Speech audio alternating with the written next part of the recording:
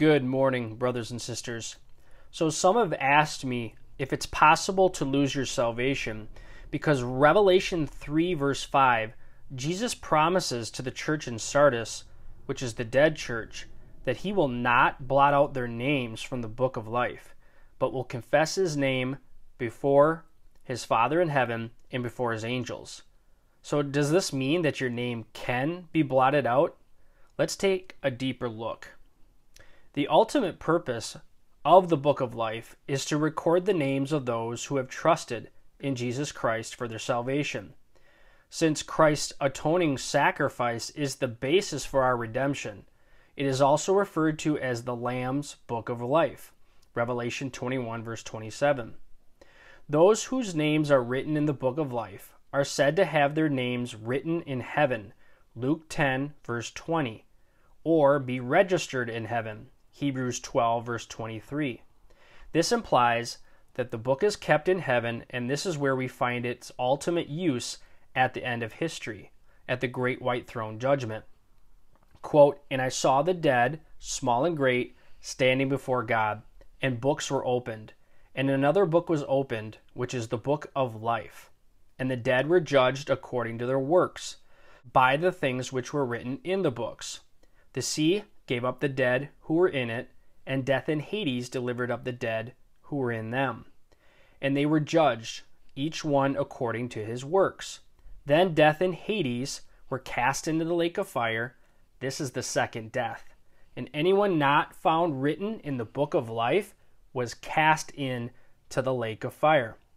Now this is the judgment which attends the second resurrection.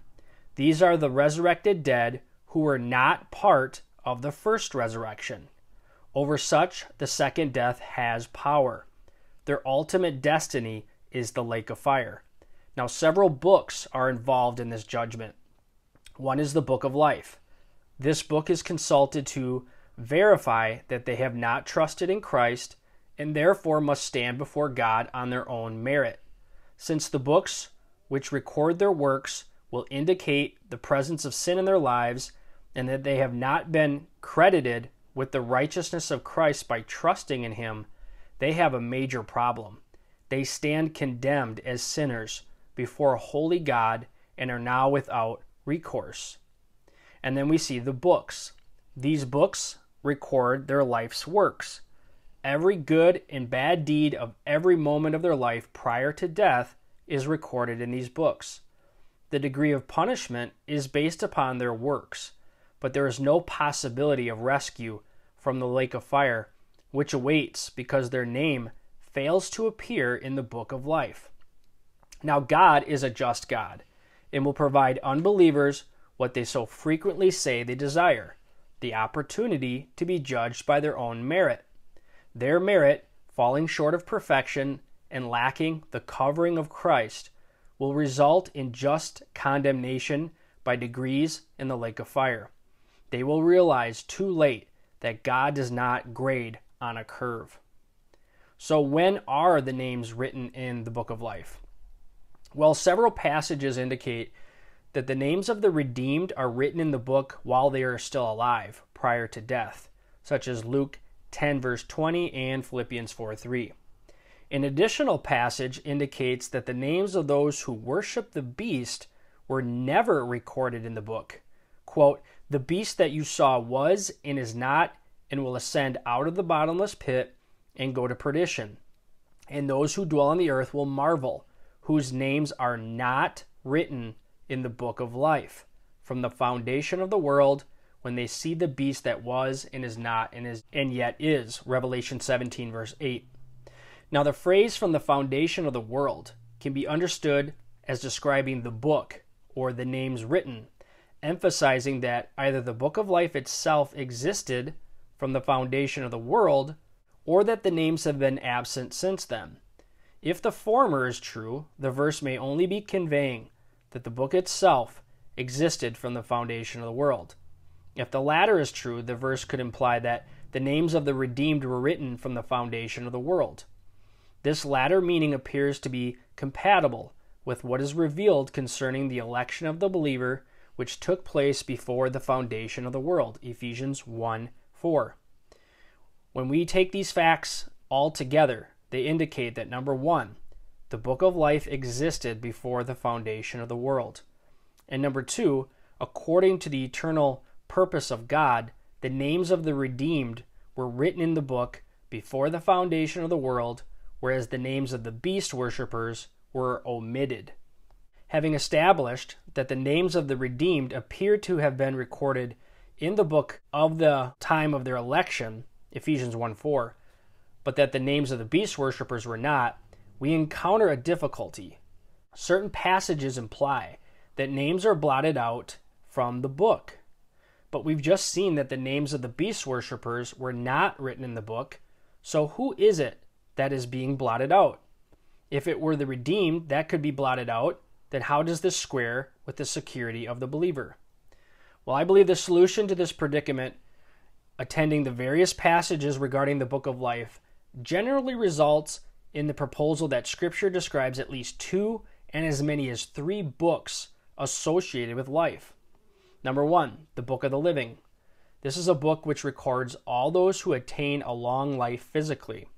Being blotted out of this book results in premature physical death. You could see Psalm 69 verse 28 or Exodus 32:32. Number 2 is the Book of Life, a book which records the name of every individual ever born. Those who fail to exercise faith prior to death are blotted out of the book. Being blotted out of this book results in spiritual death and eternal damnation. Number 3, the Book of Life of the Lamb, a book which records only those individuals who are predestined to salvation. None of the names written in this book is ever blotted out. Now also consider the context of Revelation 3:5. The church at Sardis had a name and likely had an official roll containing the names of those who attended, yet it was dead. Jesus directs the church members to be concerned whether they are in the book of life rather than the church roll. In those days, city officials would erase names of the undesirable people from their rolls. So the audience would have understood the context in which Jesus was reproving them. The Bible says in Revelation 13 verse 8, "All who dwell on the earth will worship him, everyone whose name has not been written from the foundation of the world in the book of life of the Lamb who has been slain." These are called earth dwellers in Revelation. Now consider these facts about the earth dwellers. They directly worship Satan himself, Revelation 13 verse 4. They worship the beast who claims to be God, 2 Thessalonians 2:4. They are provided with overwhelming evidence of God's existence, Revelation 6. They are afforded the benefit of hearing the gospel message from an angel, Revelation 14. They are uniquely warned of the consequences of taking the mark by another angel, Revelation 14 verse 9. They continue in steadfast rebellion, all the while blaspheming God, Revelation 16 verse 9. Scripture uniquely records the irredeemable status of those who venture to take the mark of the beast, and the special status of those who resist in Revelation 14. Their unique, irredeemable status is seen, and God sending upon them a strong delusion that they should believe the lie. The serious nature of their worship of the beast can be seen in the unique treatment which they share with the beast and the false prophet who deceives them to worship the beast. The beast and the false prophet are cast into the lake of fire without the opportunity of judgment at the great white throne. They are cast directly into the lake of fire at the second coming. See Revelation 19 verse 20. Following Christ's return, the goats among the nations, the non-believing beast worshippers who survived the tribulation, are sent into the everlasting fire prepared for the devil and his angels. Matthew 25 verse 31. Their treatment appears to differ from the rest of the unsaved who are resurrected after the 1,000-year kingdom to stand in judgment before the great white throne, prior to being cast in the lake of fire. Now, perhaps divine disgust for this ultimate global expression of human idolatry and blasphemy at the end of history will be the occasion for the total omission of any record of these individuals, the earth dwellers at the end. So in conclusion, brothers and sisters, we know that those who are saved cannot be blotted out. The beast worshippers during the tribulation were never written in the book. So it seems reasonable to conclude that those whose names are blotted out of the book of life contain all the unsaved of human history. How tragic indeed.